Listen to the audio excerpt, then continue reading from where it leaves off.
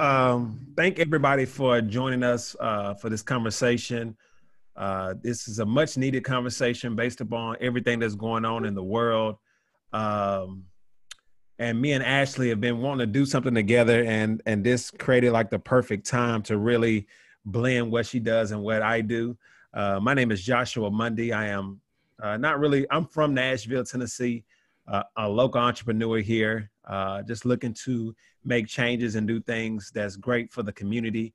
I'm glad to be here, and I'm glad to be having this great conversation with some awesome, dope people that I know, that I felt that could really express how we feel, can really express the state of the Black man, because it's really, if you look at in the world, if you look at just TV in itself, man, it's just trauma coming from a Black man. So when you turn on the TV, you see another Black man getting killed. You never see justice. You look on TV, you see, Black men not able to be employed, Black men, all these different things that are in these stereotypes that have been stared against Black men. And we just really wanted to create dialogue and conversation on how do we address the trauma, because it's really trauma when you just turn it on and see that every single day, and then really don't have an outlet to express yourself or an outlet to really share with other Black men about how are you feeling. So we wanted to really just create this avenue to do that tonight. So again, thank you all so very much for joining. I'd like to introduce Ashley. She is with Trulu Wellness. Is that what I'm saying that right? Yes. Triluna. That is Triluna Wellness. It's a really dope organization that brings wellness to corporations. And we met probably 4 months ago. I did a supper club conversation with them, and it was so amazing. She's a very awesome thought leader in the community, and I let her finish the introduction. So welcome. Well, thank you, Josh, and thank you, everyone, for being on here. Again, it was very important for us to create a space to start the conversation.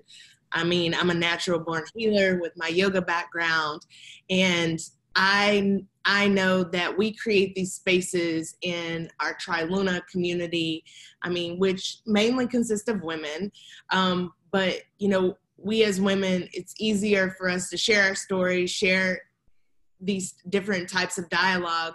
And I really, like I was telling all the gentlemen that was on here while we were getting ready, that I needed to think of a leader in the community that I could team up with that would allow men to show up and be vulnerable to, ask questions around, starting the healing process. Because like Josh said, it's a lot of buried trauma that has been there for years that we were born into. And so what we wanted tonight to be more about is asking the direct questions, starting the conversation. All the gentlemen that we have on the panel today will be wonderful resources for you, not only just while we're here in this space, but I encourage you after this to follow them. We have Eric Capehart, who is a professional counselor. We have Aaron McGee, who is a podcast host, and Michael Warren, who is also an author and speaker, and of course, Josh. And before we get started, in true Triluna fashion and my yogi fashion, we're going to start with a breathing meditation. And this is going to be a simple breathing meditation that you guys can do at any time of the day. If you feel anxiety, if you feel overwhelmed, if you can't sleep at night. I know all of our sleep has been very, very strange right now with what's been going on in the world. So hopefully this resource will be valuable for you to not only do tonight, but to take with you. So you can choose to close your eyes. If you're sitting in a chair, just sit back and get comfortable. You can close your eyes, or you can find a soft gaze towards the ground. Whatever you do, I just want everyone just to take a really big breath in through your nose and exhale, sigh it out of the mouth. Again, big inhale in. And when you breathe in, I want you to imagine filling your lungs and your chest up like a balloon with air. And then exhale, sigh it out. Last one, big inhale in, fill up. And then we exhale, sigh it out. And this time we're going to inhale for 1, 2, 3, 4, and hold. And exhale, 5, 4, 3, 2, 1. Inhale, 1, 2, 3, 4, and hold. Exhale, 5, 4, 3, 2, 1. Last round, inhaling for 1, 2, 3, 4, and hold. Take one more sip in. And exhale, 5, 4, 3, 2, 1. I want everyone to take the biggest, fullest inhale that you've taken all day long, holding at the top. And I want you to take a moment and gather all of that extra stuff that you've been carrying around. And on the exhale, we choose to release. We choose to let go. One more breath in. And exhale, sigh it out. You can start to slowly open the eyes and bringing your attention back to the screen. And so one of the most important things that I want all of you gentlemen to know is that our breath and our sleep are two important things that we can't live without. So making priority to do breathing exercises and making sure that you're getting the rest that you need. So with that said, we'll go jump right in. And my first question, I'm going to direct it to Eric, because Eric comes from a counseling background. I felt like this was real direct. And so my question to you, Eric, is why do you feel it's hard for Black men to identify with trauma? Well, it's a good question to start this thing off with. And again, welcome everybody. It's my pleasure to be here tonight. That's a question that I'm asked a lot. And I think there's many reasons. There's systemic reasons. There's stigma involved, and there's also historical reasons. But I want to kind of focus in on and I'm just speaking freely. I am a counselor, but I just want to talk to everybody as if I'm talking to my friends tonight. I think one of the biggest reasons that it's hard for us to necessarily address our trauma is because I feel like we've normalized it as a society. And then we make it seem as if talking about trauma is a weakness. You know what I'm saying? We're supposed to be masculine. We're supposed to be able to handle anything that comes to us, be the provider, stand up and just handle anything that comes to us. And so that doesn't necessarily fit with the narrative. You know, when you start to talk about, well, hey, I feel hurt because of this experience that I may have witnessed, or something that I may have heard happen, or something that may have happened to me personally. That doesn't necessarily fit with the masculine story. And so I think that is one of the reasons that stops men from even wanting to address it. I see it especially now during this COVID, most of my new clients, and I'm a counselor for what we call it social justice. I'm seeing a lot of Black men who are coming to me because they're dealing with not only the current trauma that Josh mentioned earlier, like what's happening every day, but things that have happened in their own lives in the past that's starting to affect them today that they didn't realize was they didn't realize it would have such a tremendous impact today. And so I think when we start talking about why is it so hard for us to address trauma, I think it's because we've normalized it. Oh, this is just a part of being a man. I can handle this. It'll be okay. Another thing I want to talk about is the historical component. You know, if you think about I like to say this a lot. If you want to know why a thing is the way that it is today, look at the history of that thing. Throughout history, the medical profession and people of color, there's not a good relationship there. There's an earned distrust. I mean, most of us can think of the Tuskegee Airmen experiment and those types of things. Those built a distrust in the community, and so for years, just for an example, a black man could just be pulled off the street, and then put into an insane asylum against his own will, treated, drugged up, and kept there for so long for no reason, maybe only because he's just a black man.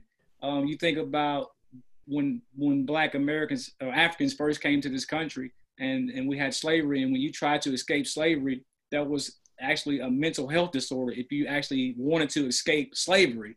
And so that was considered a mental health disorder. And so I think and then of course we have the reason that Black people in particular, especially Black men, don't address trauma is because financial reasons. Maybe we don't have insurance, or maybe we just can't afford therapy. So those are three reasons that I think Black men are, reluctant or somewhat apprehensive to really even address the trauma. It's because of the social stigma, it's the historical component, and also maybe for financial reasons. Eric, I'm just gonna kind of flow with this. So Eric, in regards to like the therapy piece, like it's just been a lot of talk about men really embracing therapy. Where is that coming from now that more Black men are feeling comfortable with therapy? Because therapy in the Black community means that you're crazy, like you got like a problem, like you're insane, but not really like therapy as in let me reflect and let me go talk about or sit down with somebody. So like how has that shift been where now the culture is really starting to embrace therapy? Man, what I'm seeing is a lot of men who are coming to me, they're coming because maybe their girlfriends or their wives, may have recommended it. I found this good therapist. You may want to talk to him because there's some issues going on. And I think that's a great, kind of segue into therapy. And that's why a lot of, I think, at least what I do, even though I'm a therapist, most of the men in my practice, most of my clients are men. I target women because the women are the ones that kind of push men towards therapy. And so my podcast, everything that we do, we keep in mind that most people who are going to consume this is probably going to be a Black woman. And so we want to make sure that we are encouraging them to encourage the men in their lives to come. Josh, man, like just about every client that has come to me over the last few months is a Black man. And I ask them, how'd you hear about me? Oh, my girlfriend saw you on Facebook, or she was in a group or something. And, we were talking about this. And I think that's a part of the shift in the culture. Then also men are just tired of hurting, bro.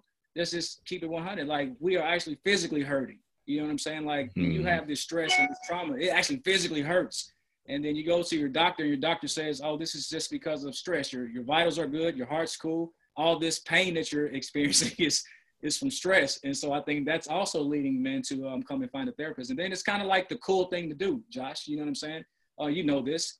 If one person makes it seem cool, if you have celebrities, athletes coming out and speaking about this, it's kind of like glamorized, and which is cool to me. And so I think that's what's playing into the culture shift to where men, especially us, are seeing therapy as an option these days. Yeah, we had Terrence comment, and he said it seems like an old stereotype about therapy has changed a lot. And I have to agree. I mean, I got all of you guys here. Let's be honest. Yeah, I mean, I think this, when men come to my practice, I automatically address the stigma. There's no point in me like not even talking about the stigma. And I'll ask them, we're in the middle of a session, or maybe at the end, or maybe even at the beginning, I'll ask them, do you feel weak right now for doing this? And they're like, no, not really. So I'm addressing that whole stigma right then and there and letting them know that it's not a sign of weakness. I actually think going to therapy is an act of vulnerability. And to me, vulnerability is an accurate measure of courage. It takes a certain level of courage to go talk to another man about your own personal issues.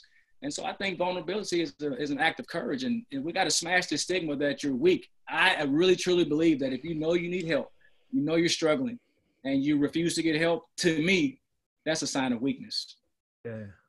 Yeah, that's real, man. Because I mean, a lot of men, we carry so much and we're responsible for so much, but really don't have a great way to like channel and get that off of you. You know what I'm saying? So we've been really talking to our boys, or whether it be the barbershop or whatever, but really talking to a professional would really just kind of put things in perspective, you know, and can really, you know, they can really craft it in a way that makes you understand it better than your homeboy telling you, man, now you need to, man, Hey, you need to lead that woman, man. She going crazy. That's the blind leading the blind a lot of times.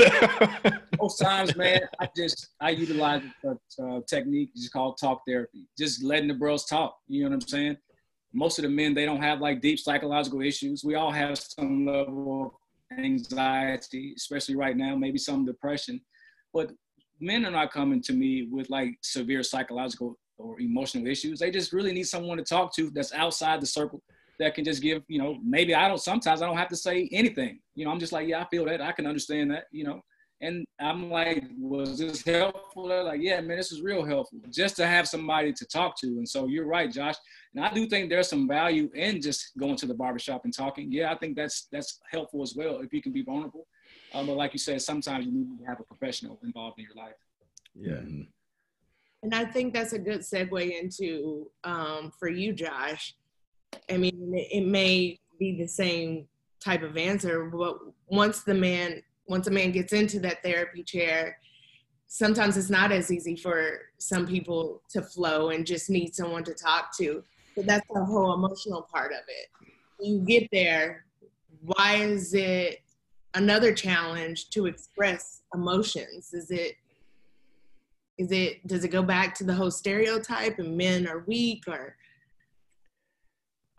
You know, we've been taught, you know, you've been taught a lot of different things growing up as a man, you know? So it's like in good ways and bad ways. So good habits and bad habits that you've been taught, brought up, you know? So whether it be from, hey, you know, you need to have 5 or 10 women, not one woman, you know? It's like so many different things that we've been taught that really it compounds on the trauma.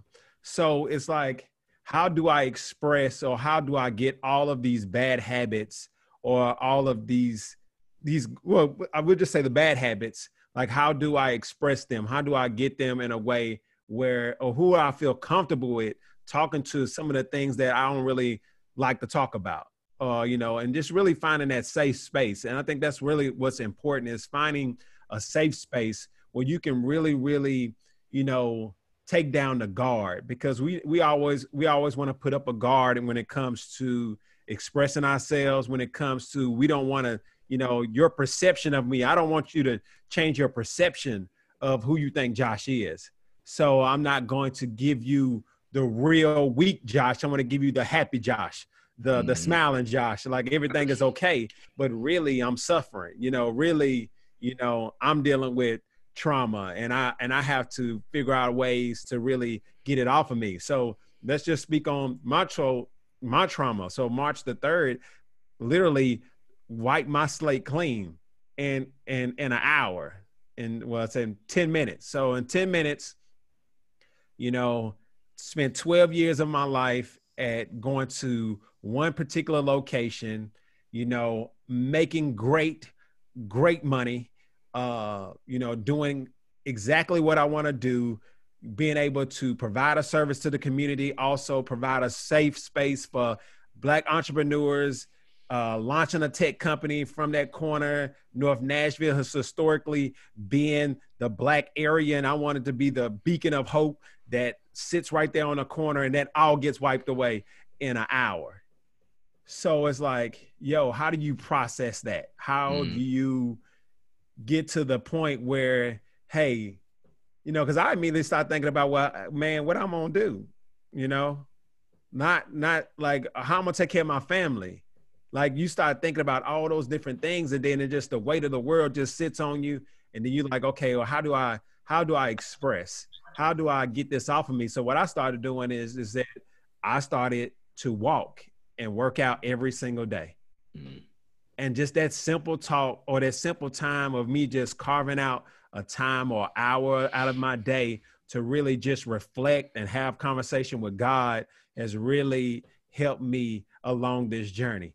I probably could have sat on somebody's couch, and Eric offered me several times to say, Josh, come talk to me. You know what I'm saying? But, you know, it's like, I just took that time to really just like self-reflect and just really get a sense of like hearing from God. Like I really wanted to take that time because I've been busy for like 16 years and really ain't had time to just sit back and not do anything. So like this has been the greatest time for me, just being able to just sit back and do nothing and just hear from God, reflect, go work out, go ride my bike, go create, and then just, you know, just be in my thoughts and figuring out and just coming to like some type of resolution when it comes to that trauma of losing it all.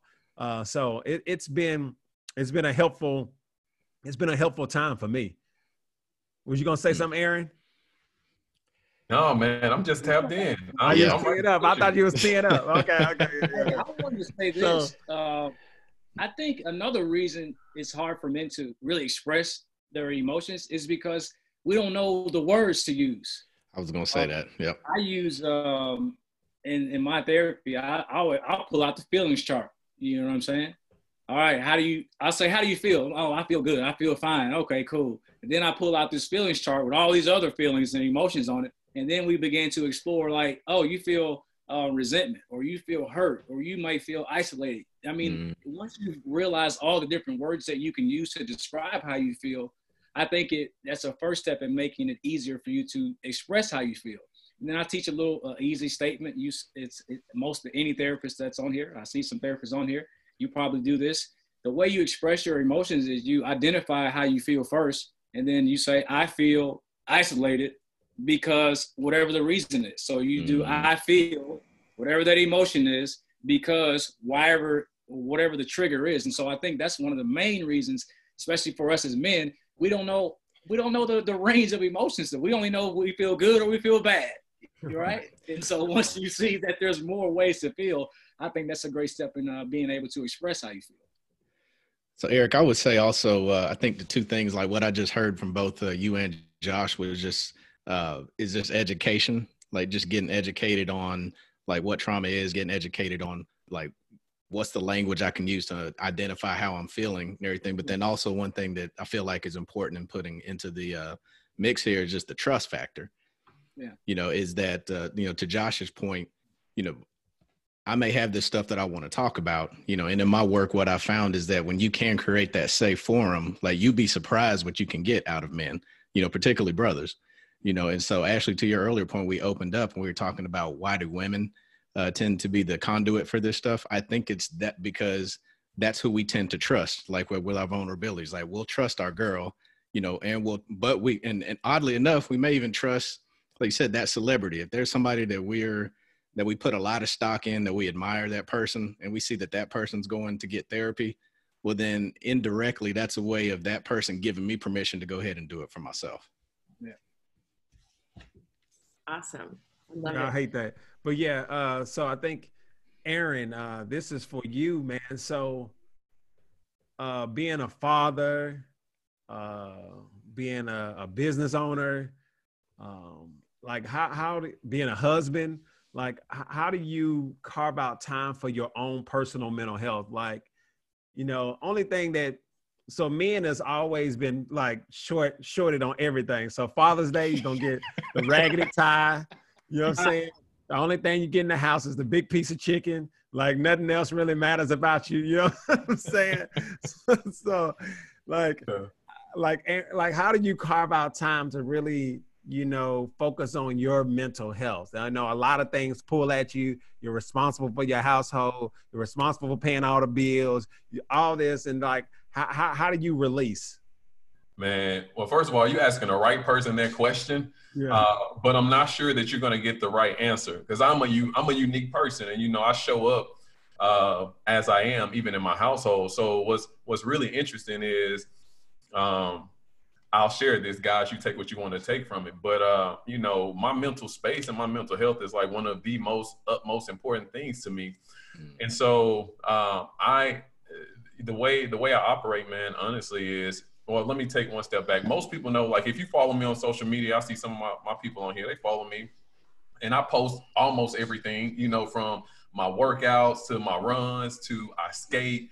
When we weren't in this area, in this this COVID era, you know, it's live events, concerts, going out. So just living a really active life, right?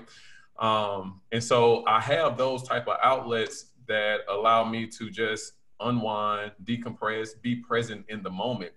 But the reality is I do think that for outside of all of those actual activities, man, one of the things about me is that I'm a night owl, but I'm also like an early bird. And so I think it's important for us to, especially all of those titles that you identified on me, whether that's husband, father, business owner, contractor, all of the above.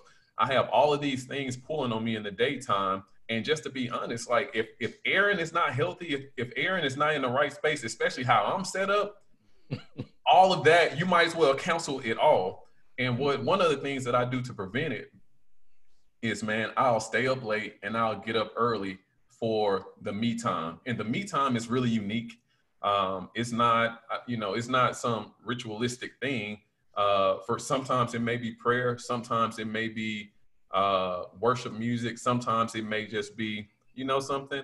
I'm going to get up early enough to own a part of my day before any other person, activity, energy has an opportunity to put his fingerprints on it and to take that. And so I think that, you know, we talk about these celebrities and these billionaires, and we wondering how they get to a place of that type of status. And we hear that term, well, we all have the same 24 hours in a day.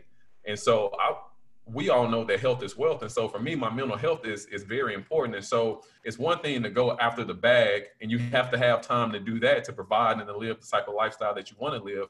But for me, what really trumps all of that is making sure that I have that space carved out. And sometimes, man, if I can only own 5 minutes of my day, then I take solace in knowing that for those 5 minutes, I sat with myself, I sat with my thoughts, I was content with that. And then it gives you the opportunity to be good for yourself so you can go out and be good for others. But on the flip side of that, Josh, as you said, you know, after all these things have happened to you, you talk about going out, riding your bike, walking, doing these different things. Don't get me wrong. The fact that I have the opportunity to work out, oh boy, because it ain't nothing like, and most guys and women too, we all can agree that when we have that physical exercise ability to release tension, man, it does something to you. I'm not going to use one clinical term because I'm that dude that's going to say the wrong word. And I see too many LPCs and NPAs and RNAs on here too. You'll get some hate mail next. No, I'm not going to do that. But we know that it releases some good energy, man. And so I just want to put that out there. Now, before I turn the floor over, man, all of you guys, Michael, Josh, Eric, you guys have said some really good things. And so I wanted to say something about this whole idea of trauma and kind of going back to Eric's point around, this whole panel, Black Men in Trauma, right? I think one of the biggest challenges that we don't really address when we talk about, okay, well, we finally got to a therapist, someone of Eric's status, and we started to talk about our trauma.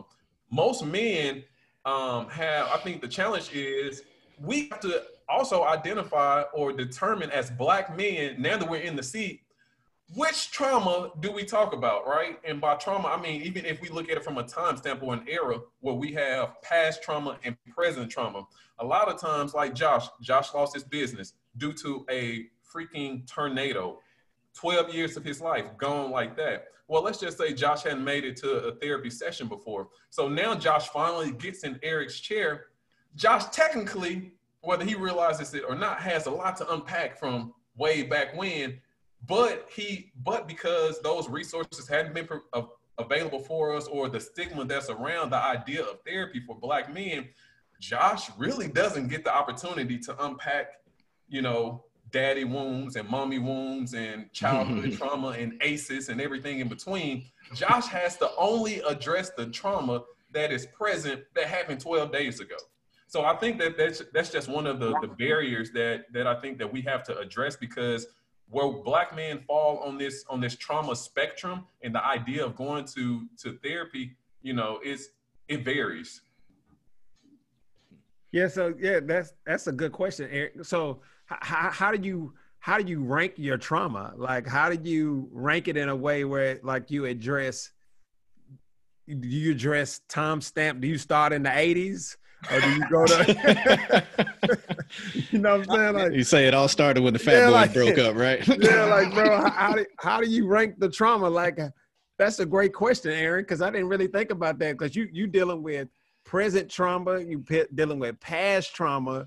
So, like, what's the first thing that you get off your chest first? Is it the present stuff, and then you dig deep into the old stuff that brings you back to the current stuff? Yeah, man. I mean, every one of my male clients that comes in and says, "This is what I'm dealing with today," and through conversation, it just naturally comes out. You know what I'm saying? So, in my mind, what's causing you the most difficulty in your life today? What is the trauma that's affecting your daily functioning today? Let's deal with that. And just through conversation, and when I'm doing it, like in our first session, I'm going to ask you, have you experienced any trauma in your life? I was shot I'm thinking of a client this week. I was shot in the face. I was held at ransom. I was kidnapped when I was a kid. I grew up in a dope house. Like, my mom wasn't.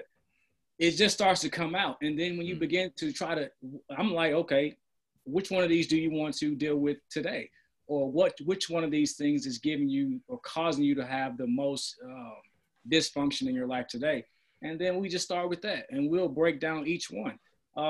And here's a good thing to know that a lot of clinicians are really focusing in on is trauma-focused therapy. We know that most people are going to come to us with some type of underlying trauma. There may be a triggering event that happened recently, but it doesn't take long to realize that there are many other factors or many other experiences in the past that may be coming up as a result of the current trigger. And so I don't know if there's any particular ranking of trauma, but you really want to start with what's causing you the most dysfunction today, process that, and then we can pick another trauma and process that as well. So I just go with whatever the client presents. I don't know what they're going to tell me.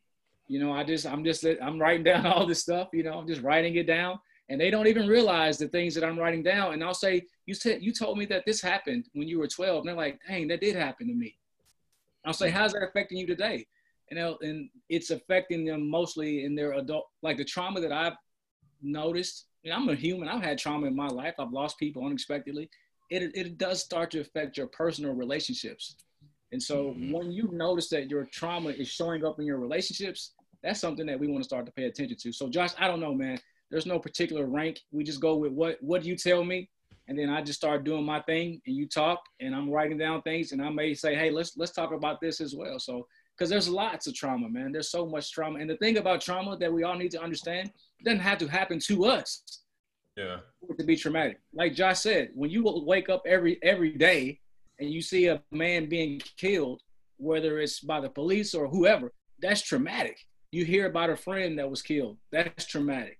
You think that something may happen to you, that could be traumatic. Almost robbed, nearly died in the car. I mean, any of those things could be traumatic to you. And that's what we need to understand about trauma. It doesn't have to directly happen to you for it to be traumatic and have an effect on you. Yeah, I thank you, Eric. I want to jump in because I actually have a question from Michael. So we're talking about, you know, actually being at, you know, seeing a therapist and making it to that seat, right?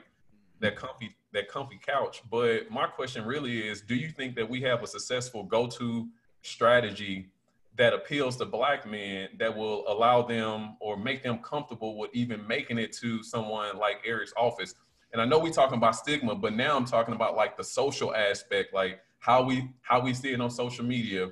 You know, how effective of a job are mental health professionals doing, or just the mental health community doing in terms of appealing and marketing to Black men?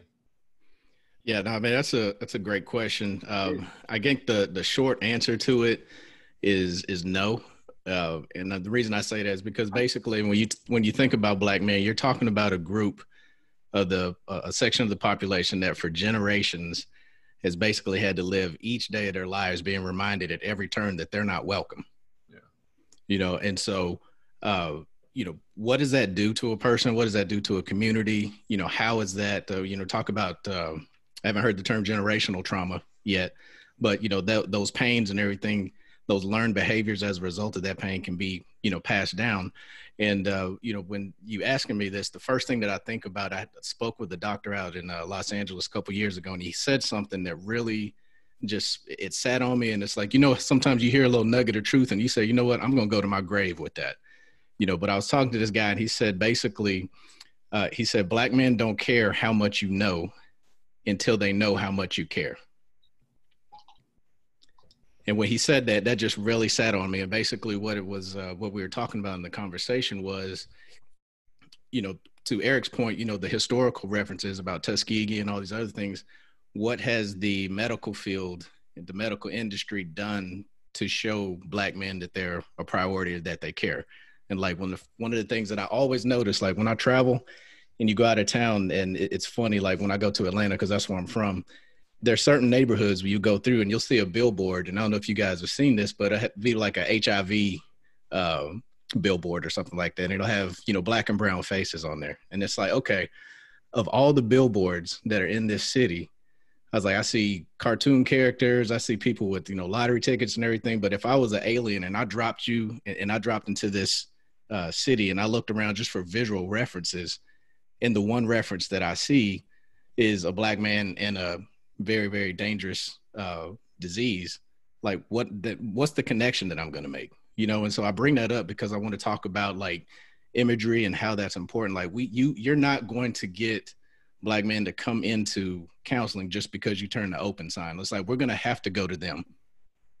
Yeah, we're going to absolutely have to go to them, because basically, you know, when you're leading somebody to, ultimately, I think what we're talking about is trying to have a transformational experience, right? Is they have to be able to see themselves inside that solution, you know? So for me, I need to be able to see images of my brethren basically being the everyday recipients of the best things that America has to offer, and not being cast off as a threat to it, if that makes sense. Yeah, it makes a lot of sense. Because I mean, I deal with that. I mean, I try to combat that. I mean, I'm a Black male. We call ourselves like unicorns in this field. Yeah. And yeah, I have long hair. I just try to make it as relatable as possible. And another thing that's important to know, you know, when I was looking for a counselor many years ago, I wanted to see a Black man. Like, that was important to me. Yeah. I went to a white woman, I saw a white man, I saw a Black woman, I saw everybody across the spectrum. And then when I got with a Black male, honestly, that wasn't the right fit for me. And so it's important to know that just because you find a Black man, that doesn't necessarily mean it's going to be the right fit. Mm-hmm. And so that's really critical to know. You just got to find the right therapist. And as a good therapist, our job is to build an alliance with you. We know you're coming to us because you need help. And so that's why I pull out. I'm automatically addressing the stigma. I'm automatically addressing, hey, I know this is what's going on in your life, so that you can feel normal, so that you can feel like I'm the expert at what I do, but you're the expert at you. Mm-hmm. I don't know you like that. And so I need to build that alliance. And so I think I don't know, man. I think, Aaron, that's a good thing. As therapists, we have to do all that we can to try to reach Black men. I have a podcast. I host it with another Black man. We just have regular conversations. We put it out to Black people. I'm a therapist that says, I want Black men to come to me. I do. Come see me. I may not be the right fit for you, but hey, let's start with me. And if it doesn't work with me, I'll help you find another person. I'm here for you. And people say, maybe you shouldn't, you don't want to just limit yourself to only Black men, which I don't. I have white women who bring their sons to me. For some reason, they say they feel like they can relate to me more. And I'm like, okay, fine, bring them to me. But I don't have any problem, promoting my services to Black men, because I want you to come. And I think we need to do a better job at that in the field altogether. Like, all therapists, if you're on here tonight, I think it's important for you to really, truly tell Black men just straight up, hey, come see me because I can help you. Mm-hmm. And I think that big connection with that also in the wellness space, right? Because you have a lot of trainers and you have a lot of this, and and I think if we can get past the fitness part and fit, in that mental space of that they could be advocates as well of therapy for you, because they're in front of a lot of people, our trainers are. So if there's some type of connection there, I think that would be another segue to get men, on the couch. That's good, Ashley. Just real quick, the word alternatives came up. And so here's the thing about Black men. Like, we know how to get to everything that we want, that is marketed to us, that, we're consumers. I see somebody on the call, we need to be investors too, but but we're consumers, right? So we know how to consume content, material, etc. And so that whole gym piece, Josh, I think brought up barbershops earlier. The places that we go. Y'all still wash your own car? The car wash, like all of those places. I think partnerships are like extremely important to paint the picture that there's an alternative. Like, working out is great and it's good for your physical health. Now, the alternative to address your mental health, it can be in the gym, but here is a more, clinical or more impactful approach to doing that. Let me shut up now. Yeah. You're good, man. Hey, listen, I felt me going over to that space. Yeah, man. And I just want 2 seconds before we transition to the next question, but the imagery is really what's the thing that we have to figure out, because white people have a certain image of black men, okay, and Hollywood plays a part in that, TV plays a part in that, like so much plays a part in the imagery of Black men that it makes it where everywhere we go is public enemy number one. Mm-hmm. So if you're in a suit, because I posted this on LinkedIn, I posted that I was in a suit. See, when I'm in a suit and a tie, I'm embraced differently than if I'm in sneakers with my ball cap and my hat backwards. And it's just, I hate that, but that's just how it is. And that's why I think back in the day when all the Black men used to be really dressed up and really nice to make you feel better about yourself, to say, hey, this man in this suit is not going to beat me upside my head. So it's like figuring out how do we shift the imagery. And the imagery is, it's a lot of what we do on ourselves, but shifting that imagery to not be where the Black man is the most hated man, or that's trauma in itself. It's like, I can't even wear certain things, or I can't put a hood over my head at night because X is going to happen. Or if me and a white woman get on the elevator, she going to clutch her purse. Like, it's just certain things, bro. It's just that imagery portion of it. Like, how do we shift that? Well, Josh, I would say, I think that, when we think about like the systemic issues, we think about racism, and which, negative images is part of that machine, if you will. That has put out all these messages and everything. And so the thing about racism is it doesn't hold up very well against contact. And so like separation is what keeps it strong. So, my personal belief and what I've seen in the last 5 years of really, digging into my product, but then also just engaging people and trying to, draw a circle really wide as far as building alliances, is that we just have to engage people. It's one thing to sit back on my side of the fence and say, okay, well, this community does this, and then you could be on the other side of the fence saying, oh, well, everybody over there on the other side of the fence, they do this. And we're telling these, we're passing on these lies, we're passing on this innuendo and all these stereotypes, but they never, if we don't put them in a position to be challenged and put up for a debate, it's like we can never dispel those myths. So what I have found is that there are a lot of people out here that want to have these conversations and everything. And so, particularly with like the social justice stuff that's going on right now, I feel like there's a golden opportunity for us to just engage. And it's like, hey, have a conversation with the Black man and just see that, no, we're not all monsters. There are a lot of Black men who have good jobs, who are awesome fathers, who are, community members and everything, be able to challenge that narrative and just show and prove, but as long as there are things that separate us, then I feel like that's what's just going to continue to meet that. So it's like, it's kind of like fighting fire with fire. It's like, if there's all these images, like you're talking about Hollywood, where's the Black Hollywood as far as being able to return fire, if you will? you know, till it's like, let's just flood the market with some other things other than brothers being, Deadbeat drug daddies. dealers, deadbeat daddies, or, you know, the first to die in a scary movie, you know, all that great stuff, you know.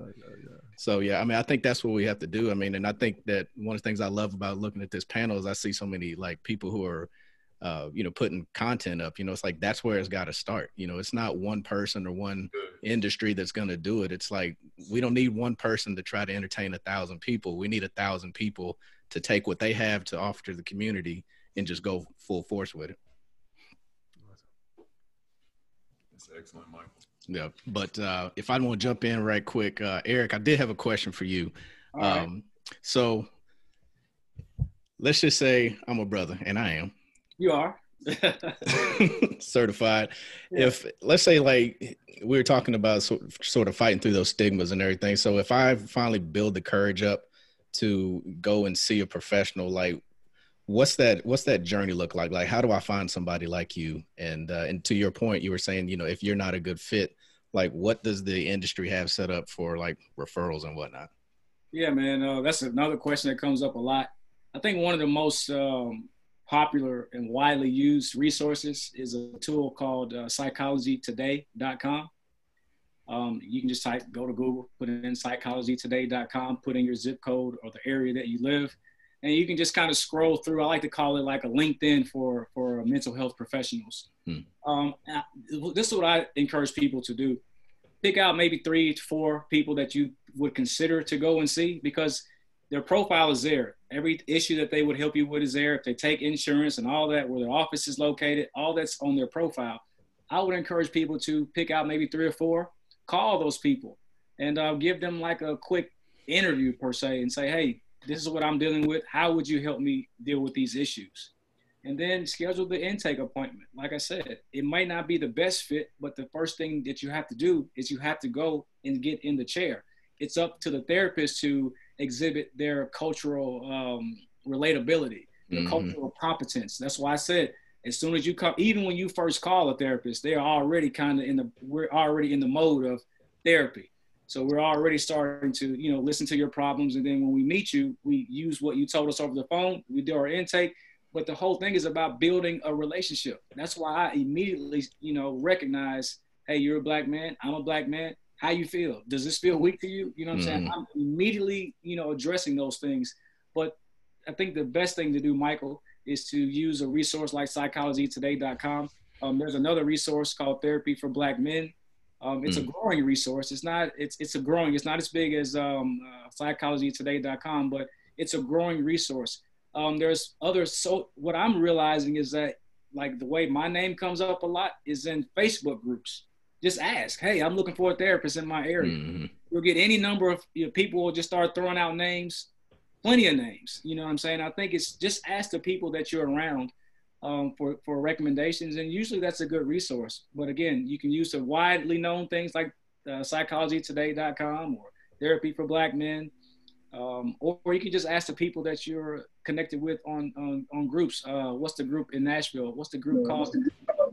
Black business. What's the big group Black in people here? making moves. Yeah, Black people making moves. My name comes up a lot in there. I see my name coming up in lots of threads and lots of different chats. So just ask, really. Just ask people, and people usually make good recommendations. But just that simple. Yeah. But the first step is you realizing I need the help. That's the very first step. That vulnerability to tell yourself, I need to go ahead and try to talk to somebody. Yeah, that's one thing I found is like, that's the one thing you can't market around or negotiate around is that want to, you know? Yeah. So that's what I always tell people who want to come and work with me is that, you know, if you want to, like, that's the only thing I can take care of everything else around it and everything. But that desire piece, like, that's important. So just a quick follow-up. So we're talking about, because we're talking about Black men in particularly, is there, if I'm looking for a counselor, is there a certain way or certain questions I can ask to sort of flush out and sort of figure out who's going to be a best fit for me? I mean, well, let me say this: if you are employed and you have insurance, then you more than likely have what's called an EAP, Employee Assistance Program. You can call that number, and they will give you a list of therapists that you can contact. And it's usually you get so many sessions at no charge. So I just wanted to throw that out there. But again, when you're asking those questions of trying to find a good fit, I don't know if there's an exact question that you may want to ask. I would just say, hey, this is who I am. This is what I'm dealing with. How would you help me? You know, and then you just kind of got to go from there, man. And it's not really going to make the connection until you get in that office. You know what I'm saying? Like you pay attention to the way it's set up. You know what I'm saying? Do you feel like they're genuinely interested in what you have to say? And I think that's just the best way to go about it. I don't know if there's a certain set of questions you need to ask up front, you know, that are going to give you like all right, this is the person for me.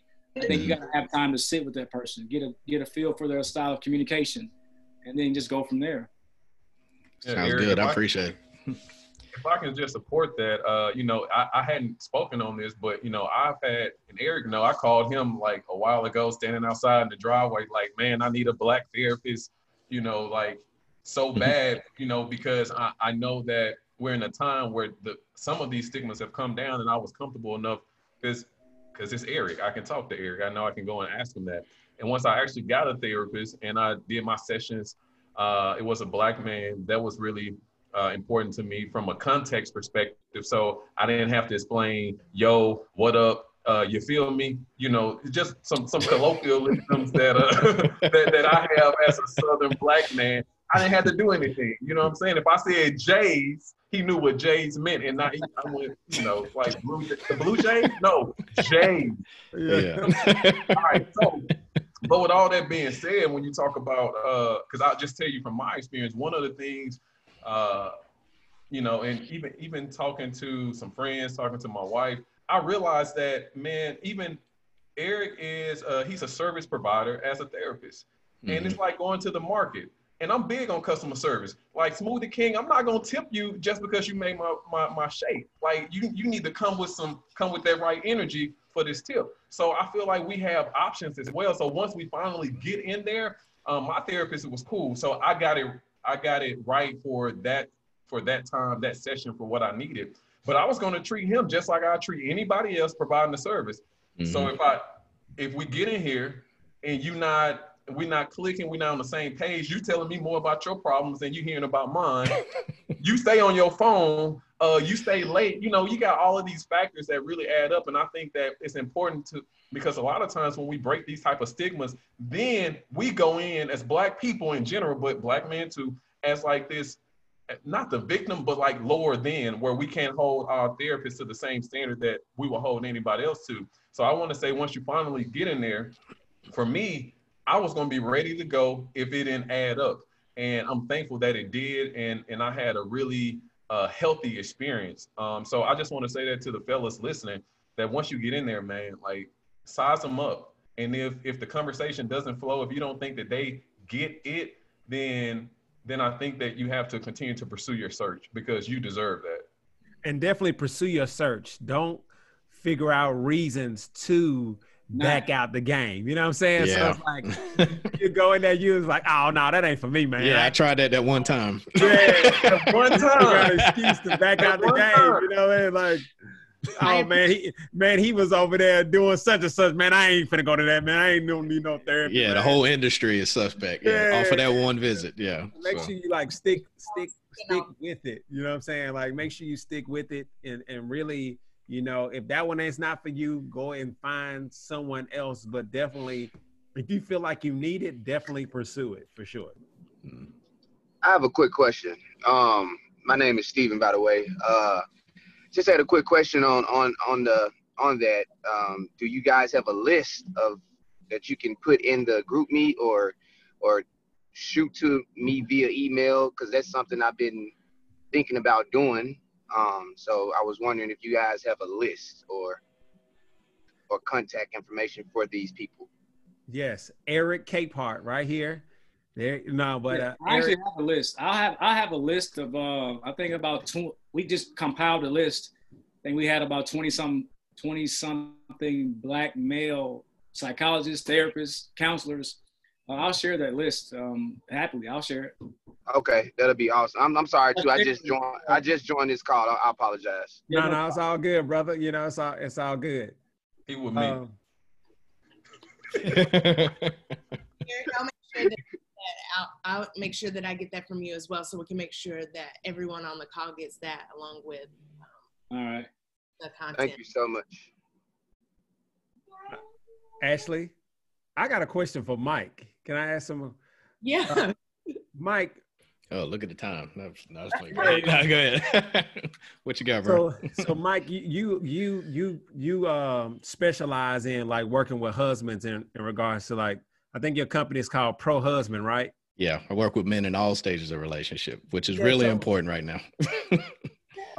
Like that navigation between sharing with your wife and being able to be vulnerable with your wife. How do you, what's the approach on that? Because a lot of men don't feel comfortable sharing those deep, dark secrets with their wife like that. You know what I'm saying? Mm-hmm. And should they share those secrets, or should they, hey, this is a therapy thing and I should only, me and my wife should only be talking about just certain things? Like what's that? How do you navigate that wife situation? Well, I mean, I think ultimately, when we're talking about like what's important to you, like the sensitive things that you carry around, like you got to take that to a place where you feel like it's going to be safe, and so, theoretically you would think that your wife would be a safe place to drop some of those things and be able to have some of those conversations. But in some cases that's not it, and not because they don't want to hear it or whatever, but it's just, you have to be prepared to have those conversations, and so you would think that it's important to have that groundwork done like that. You create that safe space when you start your relationship. Like we start figuring out as we spend time together, okay, what can I trust you with and what can I not trust you with? So I think like for me, like I call my wife my battle buddy, like she's like, we've been in it, let's see, it was 15 years of marriage for us in April, and so there's a lot of things that I can say at this point, I can take anything to her. Now, there were points in our marriage where I felt like I couldn't take things to her because of some of the things that we talked about, which was, okay, well, she has me on this pedestal as, this, her man, who can do all this good stuff and everything. But if I show her this vulnerability, well, then does that take my stock down? And so for, how that ego gets to work, and, it's like, I can't sit up here and bring this to you and call myself a hero, but then I say, oh, well, you know what, I'm actually kind of weak in this area. Because for some people, when you show that to them, you get a much different reaction than what you would think. So, for me, I think that what's important is we have to figure out if you're not a safe space for those things about each other. It's like, how can we get to that point? Now, if it's something immediate, then yeah, we need to go talk to the Eric K. Parts of the world, because it is so natural for us to just take that stuff and stuff it and compartmentalize it and put it in the back. And so it's like, if you had some trash that stinks or whatever, you take it out. And let's just say you put it in the back of the garage. You can't see it anymore, but the fumes are still there, right? And so that's why it's important for us not to stuff these things. It's important for us to talk to, counselors and, any forums that we have, because if we don't, that stuff starts to permeate all areas of our relationship. But as far as, bringing it back to our wives, and like, it is tricky, but we just have to, like, that's where that trust comes in. And for us, sometimes we got to check that pride and the ego, because a lot of times that's the only thing standing in between us and the healing that we need from our wives, because they're there. They want to support us. They're like, look, bring it here to me. But every time I ask you what's going on, you're like, okay, well, you use those famous clinical terms. I'm cool. I'm straight. I'm all right. Like, Eric, I don't know if you can define the clinical version of all right, but I'm sure it's not. I'm sure it's being misused and misapplied. Oh, man, it's probably all kind of other words. Like, I'm sure there's a plethora of words that we could use that are much more accurate. But no, it's like, for me, I'm really passionate about, relationships and fostering that connection between a man and a woman, because I know that when you can create a space where you're vulnerable, you can drop your walls down and she can drop her walls down. That's where the magic happens. And then that's when we have an opportunity to have something sacred in our relationships. So I know that was a lot. I hope that answered your question. No, that's all good. I wanted to make sure I addressed that. I know I see some married men on this on the Zoom call. So. And you have some wives on here too. Yeah, for sure. No, I got room for them too. So I feel like this is a good time. I mean, Eric, we've been hitting you with a lot of questions. I mean, we've been hitting all of you guys with some really great questions. Eric, this is your chance to ask any of the guys, put a question out there for our panelists. What questions do you have for them? I mean, it's I could ask, no pressure here. Like, you didn't give me no pressure. But it's I'll just throw a softball out here for you guys. It just kind of goes along with all that. Look, Aaron clapping. All that we've talked about tonight. What is it that you can actually do to help normalize therapy? Like, we all have our own networks, right? What can you actively do to help normalize the whole idea of going to therapy as a Black man and dealing with trauma? Yeah, I'll go ahead and answer that. I mean, I'll say that, I think you just have to lead by example. Like, I have a group that I do in my Pro Husband group. And that's one of the things that I figured out with my program was that, like, we need a forum where we can come to the table and put all those things forward so we can talk about them. It's that safe space, so the things that maybe I'm not comfortable talking to my wife about in that moment, we can talk about it in that forum. And so for me, I feel like we just have to promote it and just show it, because if you think about it, everybody probably remembers this dynamic in class when everybody's sitting there and the teacher asks a question and nobody wants to raise their hand, right? Nobody wants to be that first person to answer it and get it wrong, right? But then finally somebody mans up and raises their hand and answers the question. Well, then the teacher asks a second question. Now 27 other hands go up. And you're like, okay, where was that motivation before? And so what I've seen in my work and in other forums is that a lot of times people are just waiting on somebody else to go first. Yeah. So for me, like the guys here on this panel, like, we're obviously all very motivated because we spent money on training. We've invested in ourselves. We got recording equipment, all this other stuff. We have platforms. So, like, we're visible. We have a level of visibility. Let's go ahead and do it. Let's just make this part of the conversation. And as that becomes more casual, and it's not like Black History Month that only happens one time a year, if we have it more often, it just becomes part of just the everyday exchanges. Then I feel like that opens up the opportunity for us to get more people on board and more motivated to, be good to themselves and make an investment in themselves. Awesome. Hey, do we have any questions in regards to any guys out there that have any questions in regards to this topic, whether it be therapy, whether it be all these other things? We can go back and forth all day long with us, but do you all have any questions in regards to therapy and trauma and all that good stuff? If you don't, all good. You got to let everybody answer the question I just asked, Josh. Yeah, okay, my fault. McGee, what can you do to help? Oh, you saying like we need to answer your question? My fault, man. Man, Mike answered it for everybody, but go ahead, McGee.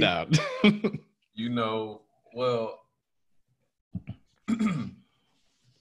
Eric, thanks for that question, man. First of all, one of the things that has come to mind as you guys have been talking, I've been listening, is really just around model behavior. Mm-hmm. So I'm thinking about contextually the group me's, the Skype chats, the Facebook messengers, the Instagram, all of these social groups and social networks that we're in goes back even to that barbershop, man. I know you guys, wow, everything I'm about to say is going to sound exactly like what Mike just said. Well, maybe Mike. Hey, but I would say I can't say it like you say it. Come on with it. Hey, you smart, man. You went first. But let me put it into Aaron's terms, man. It's all about, like, you think about your tribe. Who's in your tribe? Yep. Right? And you think about your resources. Who do you have the ability to touch? So you just do this compound interest with everybody that's on this call. And if we all leave this call and we all tell another 5 to 10 to 15 people about our experience on this call, whether it's a repost or a tag, then Eric, I really think that that's a part of us doing our job. So it's about modeling the behavior, and then it's about amplifying our voices as well, because I think about, like, men who are in fraternities, who are in other social clubs, like, y'all, we talk about everything else. Yep. We talk about everything else. right? So I think it is about that guy, that lone nut. Several of you all may have seen that YouTube video or the TED Talk video where the crazy guy is going down a hill and he's kind of naked and he's kind of dancing and he looked all crazy by himself. And then, so that's the lone nut. But the movement starts, or the momentum starts, when that courageous second person follows them. And I think that we have to identify, we got to be the lone nut. If we are the lone nut right now, we got to keep dancing and keep shaking it until that courageous second person follows us and it becomes a movement. And we need to make therapy great. Never mind. We need to make therapy great again. Make it great for the first time. We need to make therapy trendy. Yeah, but no, therapy needs to be trendy. Mental health is already trendy right now. Eric, I actually think that mental health professionals are in a prime position right now because you know the buzzword of mental health is buzzed. It's a buzzword. It's trendy right now. Now we have to do our part to like usher them to real professionals and not just something cool to wear on a t-shirt and a cool hashtag. So, and to just wrap the question up, I think we do that. I'll do my part. I need to do a podcast with somebody on here, you know, talking about it to appeal to my audience. Michael, I'll take you and I'm gonna take Eric. He an offer, but hey, I'm always down, man. You know. I know. So yeah, to your point, man, leveraging our platforms. And Eric, I'll continue to do my part, man. I mean, I know and I respect too many people who work in this field to literally help us live better lives. It's so great. Who didn't answer? Josh, did you answer? I answered what Aaron and Mike said. Why? Well, you know, we just got to utilize our platforms for good. Pretty much like, you know, people want to be led. You know, everybody is not a leader and people want to be led. So if you're saying on your platform that, hey, Josh, I'm getting help, you know, and you may want to go holler at Eric because he gonna help you process through whatever you're going through. And I think people are listening to that. So it all falls to the tribe. You know, people listen to people within their tribe. So definitely just continue to share that, you know, it's cool. Mental health is dope, you know. And what I'll do on my part is continue to use my platform to use you gentlemen to get in front of their wives. So their wives bring them, and the girlfriends or moms or sisters, whoever, because like Michael said, it's that woman's touch every time. Every single time.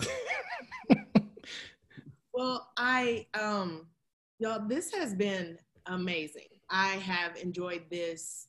I mean, I was super excited from the moment that everybody said yes and wanted to be a part of this. This was super, super, super important for me and Josh to do and bring and start the conversation. And like they said, the conversation doesn't end. I'd like to take this moment now to have all of the panelists introduce themselves, let you know their contact information, where you can find them. Make sure that you follow all of them, because if I don't see workshops or forums or things being populated from their feed, I'm going to be poking like, hey, when are you having something? So Aaron, let's start with, I guess, yeah, I'll go. Well, actually, Josh, first of all, I appreciate this opportunity. You know, I actually had to check myself, because when I was invited to do this, you immediately think, well, what qualifies me to do this? And I checked myself because it's the same thing. It's the same qualifying factor that I try to present to men on my platform, which is Fatherhood is Dope. It's a podcast where my goal is to amplify the voices of men, amplify the voices of dads. And one of the things that I know to be true is that we all have stories to tell. And so, Michael, I appreciate that nudge, that endorsement when I said you answered the question and you said, but you can't say it like me. And I think that that's just a part of, that's my mantra, man. And so I appreciate the opportunity. You can find me on YouTube. Y'all, stop acting brand new. I know y'all see all my stuff. So I need y'all to like it. I need y'all to share it. Do that stuff that you do when you find something you like. You screenshot it. You go and send it to your friend. You share it with your mama if she on Facebook, because that's probably the only place she at. So y'all make sure y'all do that, okay? Follow me on Instagram at Fatherhood is Dope, on YouTube at Fatherhood is Dope, and Facebook and all platforms Fatherhood is Dope, man. We are amplifying the voices of fathers. sharing their stories, man. And I'm talking to dads all across the spectrum, whether you're a single father, a godfather, a stepdaddy, a married, divorced, you're dealing with custody. And we're talking to dads that fall all across the spectrum. So it's not, it's like, how many things can you talk to men about? You'll be surprised on all of the dynamics that fathers are going through. And so I would appreciate you guys tapping into it. Appreciate you. Awesome. Eric. Yes, sir. So I am hanging out on the socials at Eric the Counselor. If you go to IG, just type in Eric_the Counselor. That's where I spend most of the time that I'm online. If you're on Facebook, you just type in Eric the Counselor, group page there. I'm also hosting a podcast right now. It's the second podcast I've hosted. It's called Experience Mental Health, which is just a fun and entertaining lifestyle show about improving your mental health. My co-host, Des Perry, is a young guy. We just get on there and we talk about mental health in a way that is palatable for everybody. It's fun. It's not like this high-level clinical talk. It's just two guys sitting here having a conversation. We interview our guests. We had Josh on. We're just talking about everyday mental health issues. And so you can hear our show. You can check us out. We started a YouTube page in December. So you can just type in Experience Mental Health, the podcast, on YouTube. You can subscribe to the show by sending a text message to 31996. Put in the letters EMH, and then you'll be automatically subscribed to it. You can also find the show on IG at EMH Now. That's where we're posting all of our podcast stuff on Instagram. You can also just go directly to my website at ericthecounselor.com if you're interested in having me be your therapist. Just go to ericthecounselor.com and you can request an appointment there. Type it in the chat over there, Eric. Oh yeah, I got you. Sure will. Yeah, Mike. Yeah, so I'm Michael Warren. I'm a author and a speaker and a coach here based in Nashville. I am the author of the greatest book you've never read yet, is Marriage Declassified, a non-clinical and non-clerical answer to what am I getting into. I'm also, as of this week, the proud author of my companion workbook. It's the Pro Husband Companion Workbook. It is a supplement to the online curriculum that I developed with the Pro Husband program. So basically, in a nutshell, my work is centralized on one thing, which is giving men a professional strategy for the most important role of their life, which is being a husband or a mate. I work with men in all stages of relationships, so don't let the fact that you're a boyfriend, affect you from subscribing to the program. Because believe it or not, if you're a boyfriend, you're on the husband track until you mess that up. That's when you get demoted. So, but you can find me on the social media at The Pro Husband. I also have a podcast myself. It's called The Pro Husband Podcast that is on iTunes, Spotify, Google Play, and Stitcher as well. Like I said, I just went through my books as well, but you can also find out the most about me at my website, which is www.prohusband.net. From there, you'll find all the background information about my family, about what I do, and also gives you the opportunity to sign up and be a member of this growing community. So again, Ashley and Josh, I appreciate this opportunity. This was awesome. And yeah, everybody, please subscribe and sign up for everybody else, because it's going to take the whole village to get this country where we want it to be, on all the levels: mental health, relationships, wellness, all that stuff. So everybody keep doing what you're doing. I'm proud of you, and you always have my support. Thank you. Don't forget fatherhood. There it is. Awesome. Oh, I got plans for you, Eric. No, Aaron, I'm sorry. I misspoke.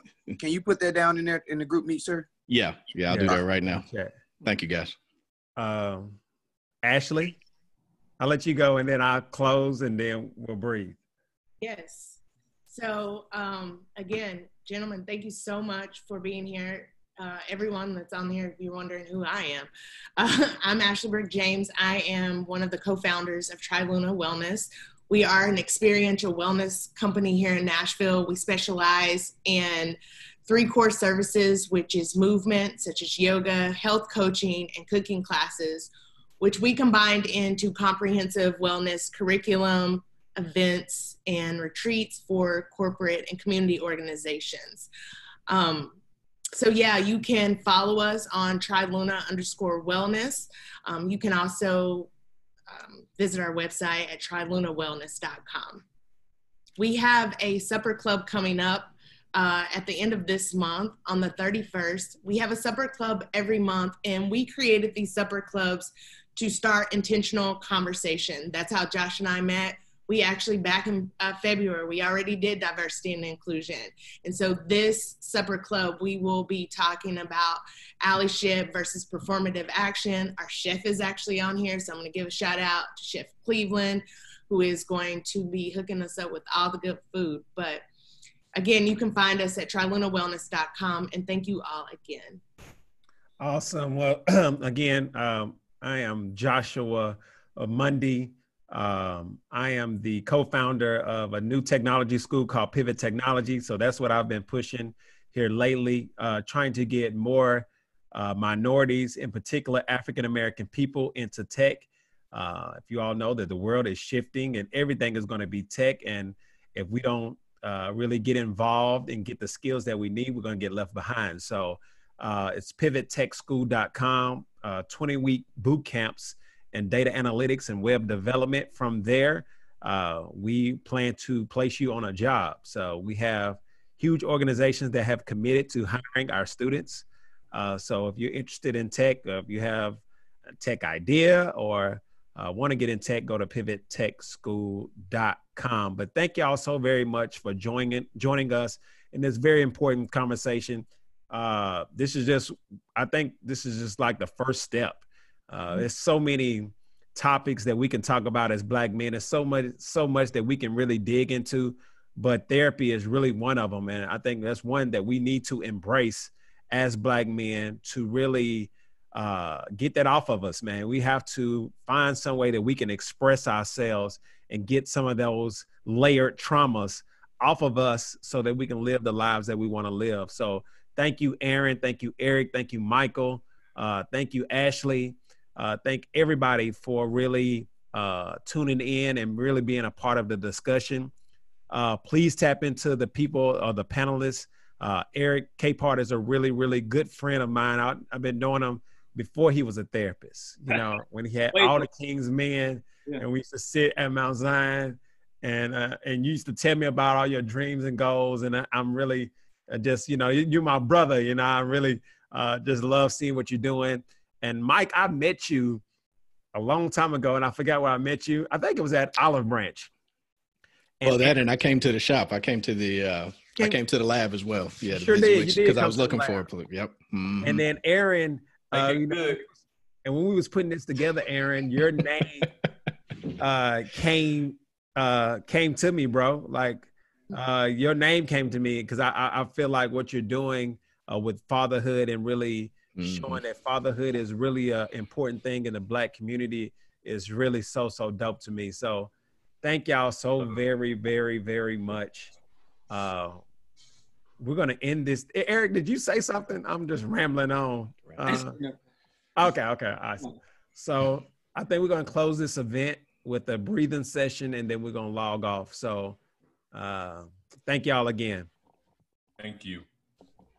All right. And with that said, you can sit back and relax. You can close your eyes if you choose to. If you want to turn off your screen, you can. But just get comfortable. And again, we're all just going to take a really big inhale in, filling up the lungs and the chest with air. And then just exhale, sigh it out of the mouth. Again, big inhale in, filling up the lungs, the chest with air. And exhale. Sigh it out. And on each exhale, just allowing the body to relax just a little bit more. Starting to let go of any resistance, any tension. Just scanning the body, starting with the soles of our feet, relaxing the toes, the ankles, relaxing the legs, letting go of any tension in the knees. The thighs relax, the hips. When we breathe in, we inhale to the belly, to the ribs, to the chest. It all expands with air.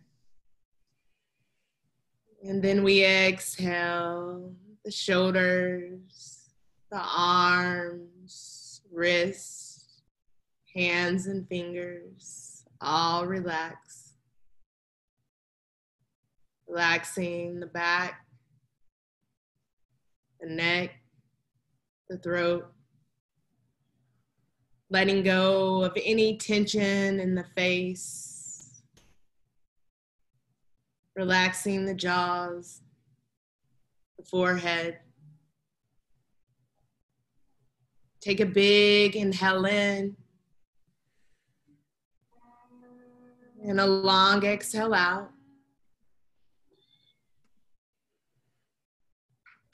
And so when we breathe in, we inhale all of that stuff that we carry around. And then when we exhale, we release, we let go of things that do not serve us. Take a big, beautiful inhale in, holding at the top. And exhale, side out, let it go. 2 more breaths. Inhale in, fill up. And exhale, let it go.